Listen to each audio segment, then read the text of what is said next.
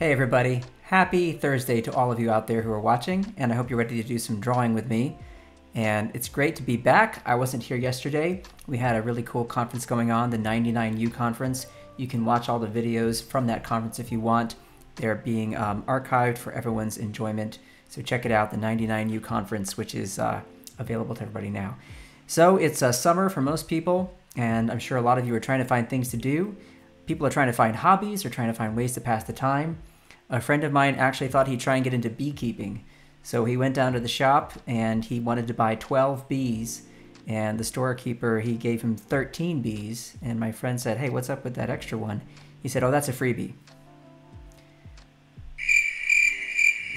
Alrighty, well, let's do some drawing. We're going to do the You Draw It part at the beginning of this show. Now, this is where you have to grab a pencil or a pen or a marker or a crayon, or as I like to say sometimes, a stick with some barbecue sauce, anything that you can use to make a mark on a piece of paper. And we're going to do some drawing step by step. And with these drawings, it's very simple. You have to follow along with me. We only do a few different kinds of lines. One is a straight line, like that. Sometimes we do a zigzag, or just a zig or a zag, like so. And then other times we do a nice curvilinear line. That's an S curve right there. Sometimes we do a C curve. Sometimes it's a shallow C curve, like so. Sometimes a little deeper. Could go that way, could go that way, could go that way. You get the idea. So with just those few lines, we're able to put together a magical drawing step by step. Now today's drawing is a fun one, and it starts with something you're all familiar with, which is a letter. And it starts with the letter X, and I'm going to show you how it looks. Now this X is going to be kind of a squashed X. Okay, so it's going to be a little wider than it is tall. Check this out.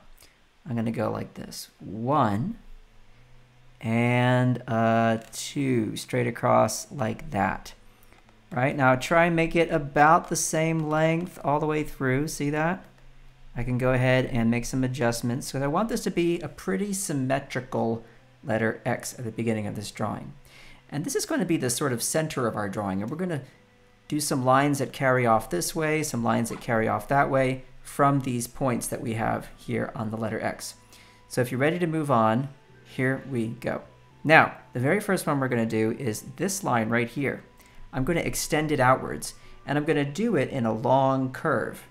So I want to look at the total height of the X here, and I basically want to triple it. Now, don't draw what I'm about to do. I want you to just watch what I do. Here's what I'm doing with my eyes. I'm looking and saying, okay, this is this long. Okay, I want to triple that, so I'll go down to about here, and then down again to about here, and that's kind of the length of where I want this curve to wind up. So what I'm going to be doing is drawing a nice C curve all the way down to about here. That's my goal. So I look with my eyes, I go 1 and a 2 and a 3, and I kind of just make a little dot for myself. You know how we sometimes make these dots? It helps us find what to aim for. So I'm looking at that dot, I say, okay, I'm going to try and make a C curve that goes down and stops right about there. And that's that first line coming away from that X that we drew first. Alrighty? Now, I'm going to look at this point of the X. And what I'm going to do is I'm going to do a zigzag.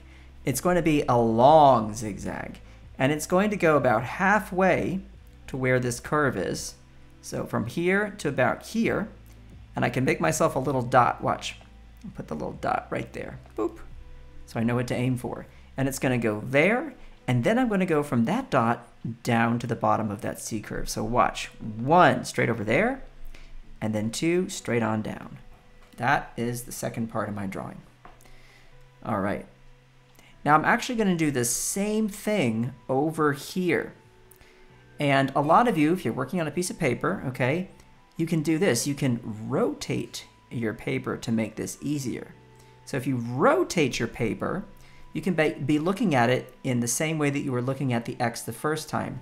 All right, so that now what I'm going to do is that same thing, a C curve, right? And I'm going from that X, 1, 2, and 3, down about that far, right? So 1, 2, and 3, and I make myself a little dot. All right, and then look, I'm going to do C curve like that, okay? And then same as before, I want to make that zigzag, right? Remember this right here? So I give myself something to aim for about there. And I go 1 and then 2. All right, I'll go back to where I started. So we just did something twice, repeated the same set of lines, right? Off of that first X that we drew. So far, so good. Now, I want you to see this curve here. And what I'm gonna do is I'm gonna continue that curve a little bit, then I'm gonna make a sharp turn. All right, watch. I'm gonna continue it and then sharp turn this way, like that. That's the first thing. And I'm sure you may have guessed this, we're gonna do the same thing on the other one right here. You don't have to rotate your paper. If it makes it easier though, you can do this, rotate it, and we go down and out, okay? I'll come back to where we started. All right, now before I go any farther, I do wanna say hello to folks in the chat and say thank you for joining me. So today, let's see who's here. Alrighty, beginning we have Andrea, or Andrea, I want to make sure I say that right. Pablo, nice to see you. I see Sam, I see Steven, Ariana, Wendy, Marco, Sentil. Did I say that right? I hope so, and Miguel, very nice to see you all. Thanks for hanging out. By the way, today we're drawing an athlete. So if you can guess what kind of athlete this is, well done. All right, carrying on now, we're going to move on with another line that's going to start from where that X first began, right here, the top right corner. We're going to take this line and we're going to carry it up, all right? So watch, I'm going to carry it farther than where the X started, and the way I'm going to know when to stop is by drawing a line straight up from here. This is just for my reference. I'm drawing this line with my eyes. I'm looking and saying, alrighty, I'm going to stop about there, and then I'm going to carry it up to about there, okay? That's the next step. So you see what we did there? Look at how these lines are parallel. They don't have to be perfectly parallel, but it helps for them to be close, okay? Alrighty, next step. Here we have that very first line we drew for the X. It's the top left corner, all right? I'm going to draw a line, speaking of parallel lines, I'm going to draw a line that starts about halfway in between here and here. And I'm going to draw it down like this and then stop about there. So try and get that one to look about right. And then I'm going to draw a line down like this. Okay, maybe a little longer. There we go. That is what I'm doing next. I see I left some space here. That's important. All right, now next I'm going to do a big C curve. And that C curve is going to start up here. And it's going to go all the way down and around. And the first thing I'm going to do is just follow along with this line and make it mostly kind of parallel. See, I'm going to change the angle slightly, but pretty parallel to start with. Now I'm going to curve out and down and stop right there. Okay, so Stephen Booth says sprinter. Awesome, welcome in Dana. Oh, sorry, that's Sam talking to Dana. Hi, Dana. First time you're actually drawing along, says Dana. Well, glad you're doing that. That's awesome. All right, now watch this. We have this line here about halfway between this space and this little spot here. I'm going to draw a line like that. Okay, and that's kind of parallel to these folks as well. Okay, and now a little C curve. Watch this, C curve. Okay, we'll zoom in here so you can see what I do with this next step. This curvilinear line here, I'm going to continue it down to about there, leave a little bit of space, and then right next to it, watch this, I'm going to go 1, 2, 3. See those 3 lines? And then starting from this line, I'm actually going to draw and connect like that. Now that is the hand, okay, of this athlete. Now I'm looking at this shape here, this area, and I'm going to put a little V like that. And that is an elbow. So you can see what's coming here. You can see maybe what we're figuring out as we go. Here comes another little line. I'm going to look at this zigzag and I'm going to go like that. Then look at this zigzag here and do the same thing over here. I'm going to go like that. Okay? And now some little lines. 1 and 2. Right where that zigzag changes direction. 1 and 2. Those are some wrinkles. Okay. Now, moving on. Here comes the next line. Now, I'm not going to follow along with this direction. I'm going to change the direction up slightly, but not up all the way. I'm not going to go straight up, not 90 degrees, but up like this. Up like that. Now, look at how long that line is, and ask yourself, how long is it? Well, it's at least as long as part of the original X we drew, right? One of the halves of the lines that we drew there. It's at least as long as this area here. Okay, so at least that long, maybe even slightly longer. Okay, now another C curve. All right, now for this C curve, I want it to actually hit at a certain point where it's going to stop and straighten itself out. All right, so I want to make sure that the width of what I'm drawing here is correct. It's not going to be as wide as this area. Here's, let's say this is point A, point B. If I look across here, I want to make it narrower than that. So I'm going to look across, and I'm going to start up here. So I've got 1/2 up of the way from where this line starts and ends. Right here, I'm going to come over here and say, I think that's about where I want to be. Okay, so look at the total width there. Now I'm going to C-curve on down to it. C-curve and stop. Okay, then I'm going to follow this line, okay, the parallel, and I'm going to stop about here. So I'm going to give myself a space right about there, so I know what to shoot for. Go. There we go. I hit it. And now another zigzag. Watch this zigzag. I come back and down, back and down. And now a simple line across this way, right? So again, about 1/2 up. Watch this. I'm going to go very shallow C curve down like so. And by now, you probably figured out what we're drawing. Let's take a look in the chat, see if anybody has any guesses. Ariana says, is it a picture? You are exactly right. Clever, it's one of the boys of summer. Correct. Sentio, you're asking what brush I'm using. This brush is the Doozy Inker, and it's available for free. Just go to gumroad.com/Kyle T. Webster, and you will see it there. It's for anybody who wants to grab it. Free brush. I got asked a lot about the brush, and so I decided to make it free for everybody to go grab if they want to draw along in Photoshop or in Fresco using that brush. All right, now we're going to carry on. Now we have to actually add the back arm for this player, but it's going to be tucked behind his body. So let me show you how we're going to do this. I'm going to draw a line that's going to come out this way. Watch. Just like that. I'm going to stop there, and then I'm going to angle it back here. I'm going to hit about this spot right here, so part of the way up from the waist. So watch. Like that.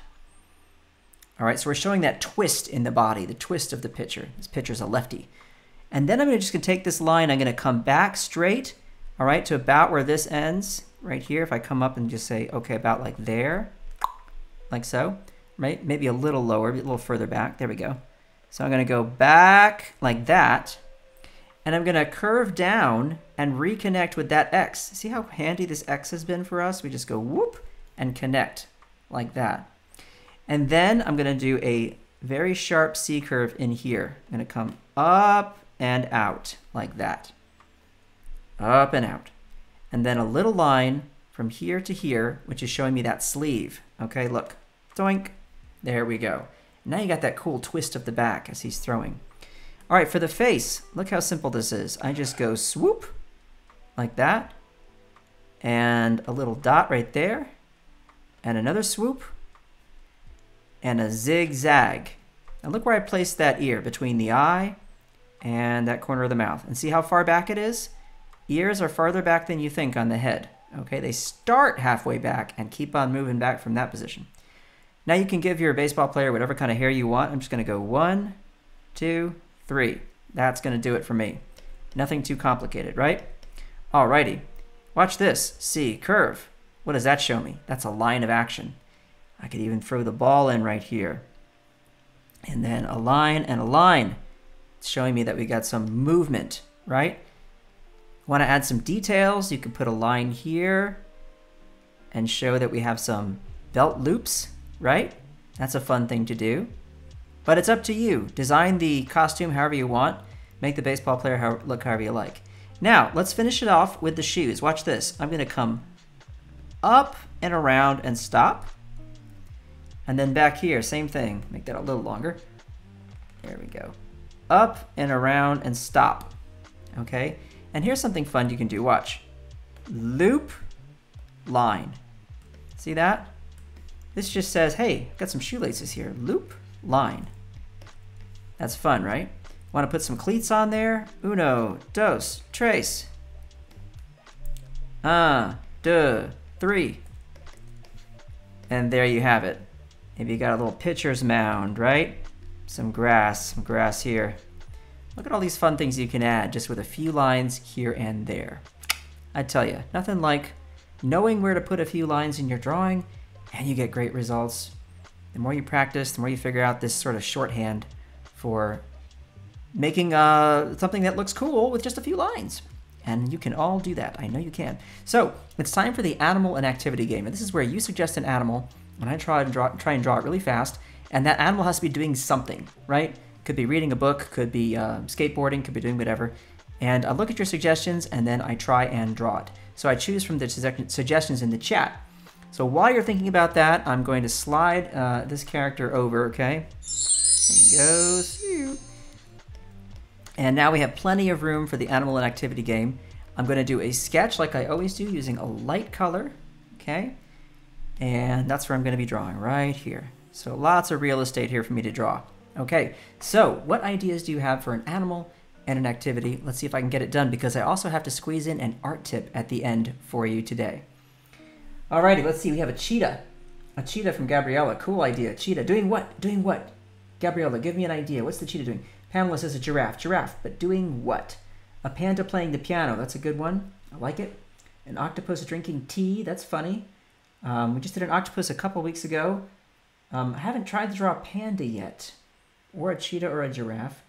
A sea otter eating an ice cream bar. I like that. Sea otter, I have to think about what they look like.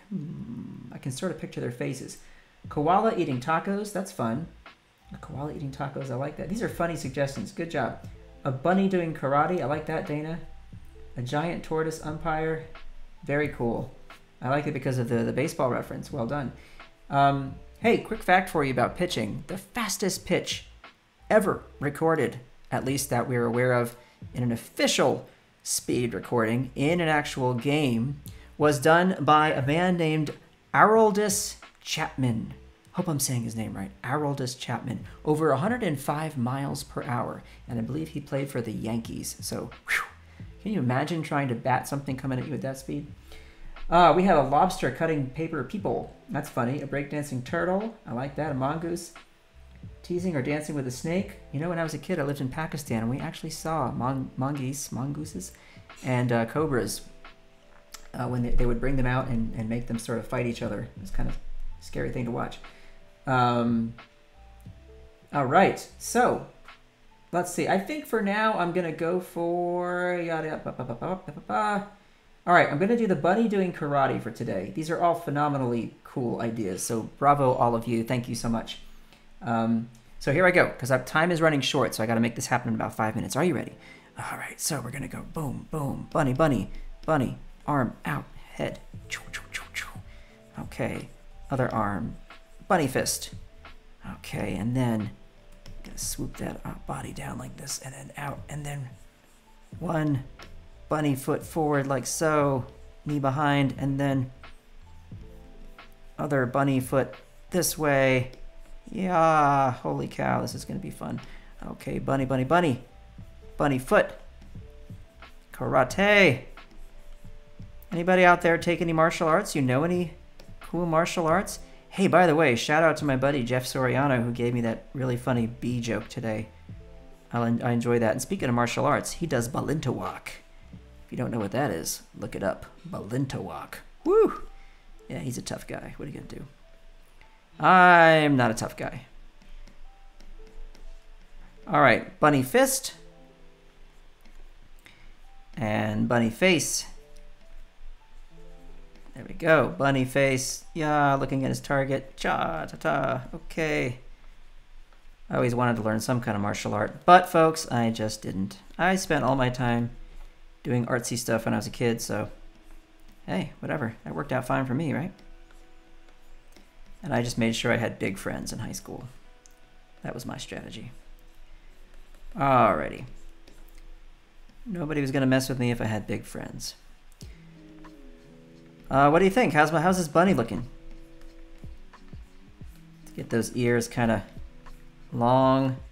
Give them a cool line of action like that, like that. Nice loose fitting clothing, because you got to be able to move your body when you're doing karate, right? Can't be all tight fitting. That doesn't make sense. Open that up a little bit. Yeah, I like that. Okay. There is our sketch. And I'm going to reduce the opacity so I can see better. And then bang, here we go. Let's give it a try. Let's get in on that bunny. Okay, bunny. 1, 2. Here he goes. This bunny means business. This bunny means business. Let's come up with a cool name for the bunny. If you have an idea for the name of this bunny, this karate bunny, please go ahead and throw that in the chat too, because that'd be fun for me to look at. Karate bunny. Hey, if your name is good enough, you know, you could turn it into a successful franchise of some kind, some cool show with some licensed property, and you'll make a fortune. And we'll all say we knew you when you were just watching Kyle's silly drawing show and the Karate Bunny idea came up in the chat, and that was it. It all snowballed from there. Okay, so far so good. Karate Bunny.